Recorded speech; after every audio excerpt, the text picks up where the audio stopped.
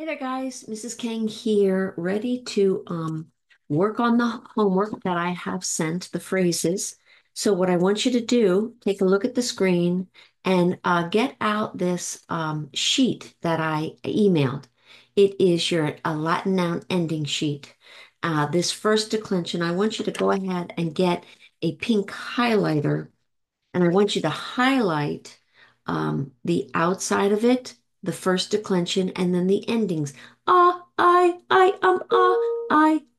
Is, us, is. Okay. I want you to write the word feminine in it, and you can write it in pink if you want. And we're going to be using this chart to answer our questions. Now, I did all these in class. So I'm just going to start at 7. Arum is the ending. Arum. I told you Latin's all about stems and endings. I told you how to decline a noun. I want you to decline. We could actually finish this one, right? How do you decline a noun? What does decline mean? Decline means to take your noun. There's two parts of a noun, and show me how it's operating in the sentence. When you see VIA or FASSA, when you see A tells me it's operating in the sentence as the nominative. Another word for nominative is subject noun. And if you look up here at the top of your chart, it's nominative. Abbreviation is NOM. And GEN means genitive. This one is showing possession. DAT is dative. It's the indirect object. Accusative is the direct object. And ablative is the object of the preposition. So Latin is all about endings and stems. Stems and endings. So when you decline something, you put you write the stem 10 times because there's 5 parts of speech, singular and plural. And then you put the endings on, right? Add the noun case endings. Is, us, is. Yeah. And then you write the English. All right. That's what you had to do for homework. Now, these phrases, arum is right here. Meta, if you remember, was the butterfly, was turning point or goal. Arum has the little English word of, of, of the turning points or of the goals. Okay. AS is right here. Is, us. Us. It's a direct object, also known as accusative. What gender is us? It's feminine. What number is us? Plural. What job? What noun case? Accusative. And so you're going to parse it up here, guys. Feminine, plural, accusative. And that's translated the same as the subject. So this is of the goal or of the turning points, to or for the goals, the goals. Remember, you have two choices that you can translate that word, turning point or goals. Pagina means page, page. And what's the ending? A. I told you, it's a subject noun. It's first declension, it's feminine, singular,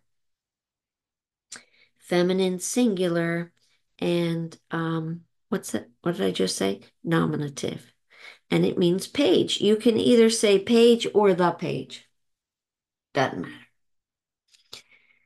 The article, adjective, the, and, or a has no translation, so you can just add it whenever you feel like it. This is AE.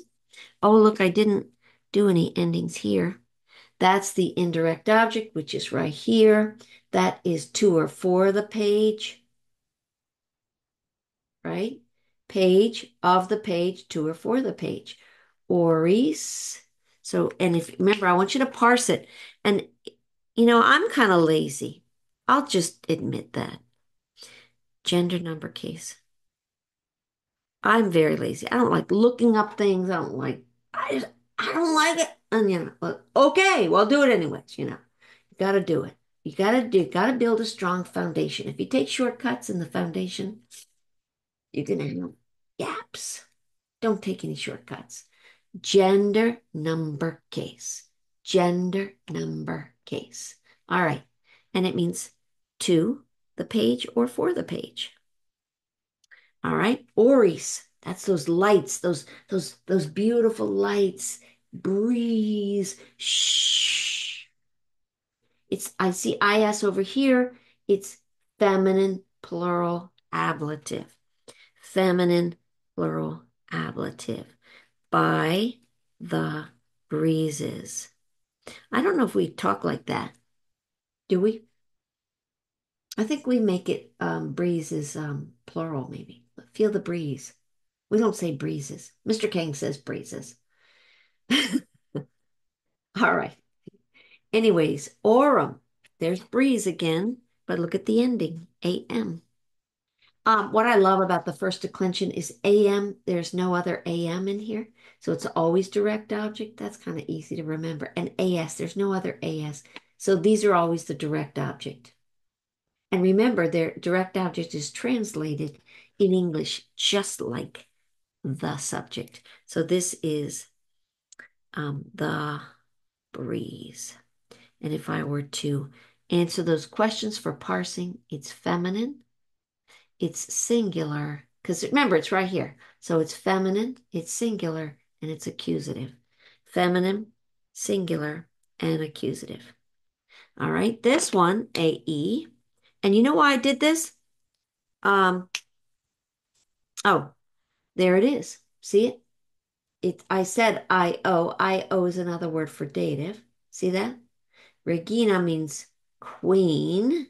So it's feminine, it's singular, and it's dative. Feminine, singular, dative. And it means to the queen or for the queen. So these little phrases the book does not have. Um, and I created them so that you'd be really strong in doing these.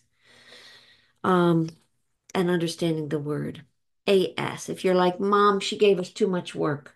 You know what? Then do some. Do some. And I feel like with some of you, if I say do some, you'll do none.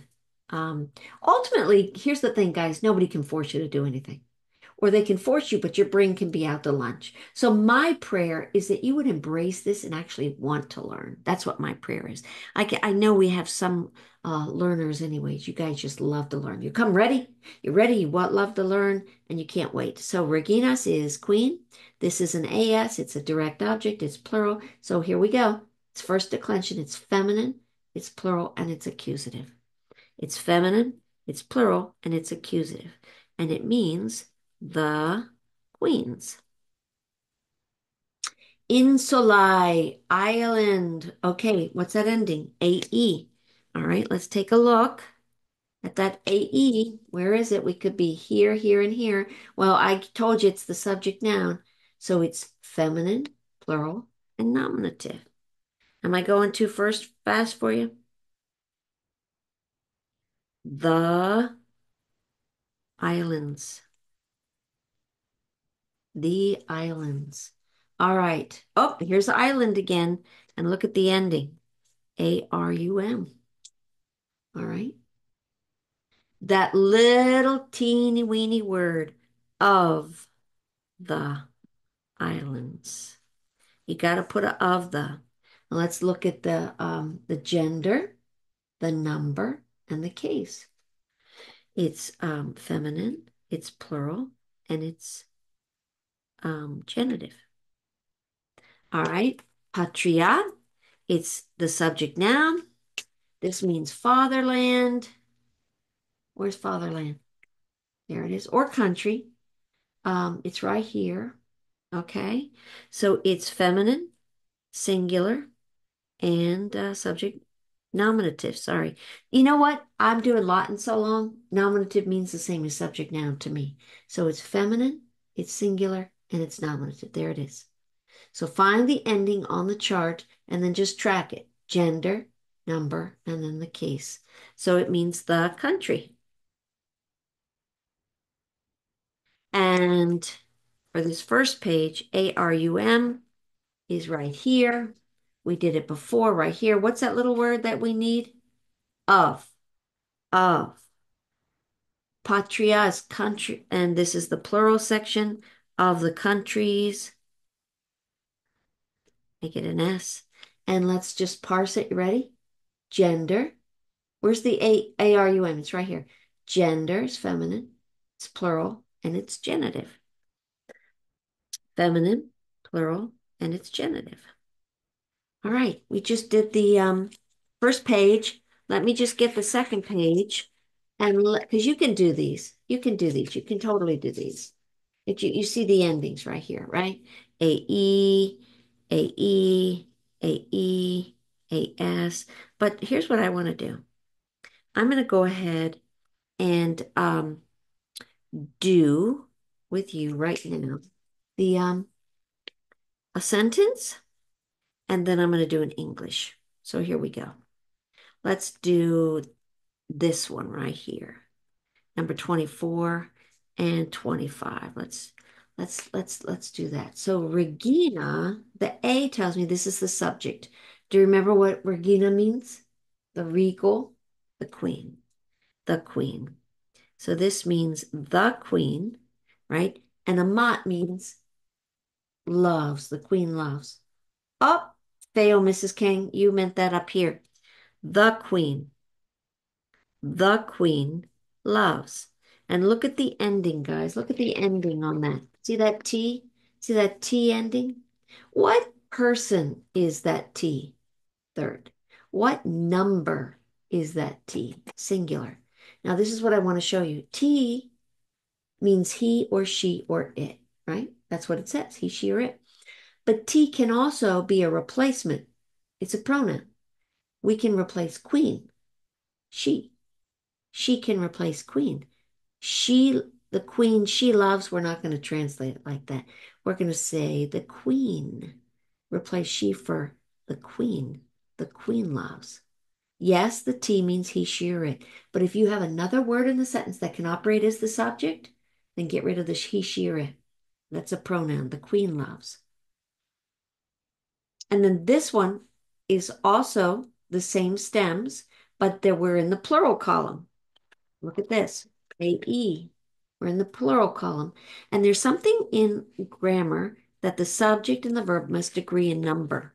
So if the subject has a plural ending, that means that the verb has to have a plural ending. Did you hear what I just said? That's a really important concept that you can't really see in English, but you can see it in Latin. You see the plural column. You see the plural column. The subject and the verb have to agree. So AE is plural column and T is in the plural column, and they agree in number. They're both plural. So this would be the queen's love. What's funny about this, I have some students say, hey, there's an S on there. It's plural. No, it's not plural. It's just how we talk. All right, good. Now, well, let's do English. Let's do English. Here we go. Let's do English. With is a preposition. And what is ditch? Do you remember the stem for ditch? F-O-S-S. We need an ending because Latin's all about stems and endings. So write the stem in, F-O-S-S. And I know that because there it is. F-O-S-S. There's the stem. Now, with this one, this is an ablative. So I'm going to have this ending on the end. That's what I'm going to have. And I'm going to put a long mark over it, which means preposition. That literally means with the ditch, right there. And the ending gave it away. All right, let's do another one. By the ditch. Hey, same one. Hey, look at this. From the ditch. Same one. By, with, or from. Now, let's look at this sentence right here. Amat. Notice I started with the verb first. You can do that. Uh, T means he, she, or it, right? What about that verb? What does AMA mean? Love. Now, aurum. Do you remember what aurum is? Shh. It's breeze. Let's look at the ending.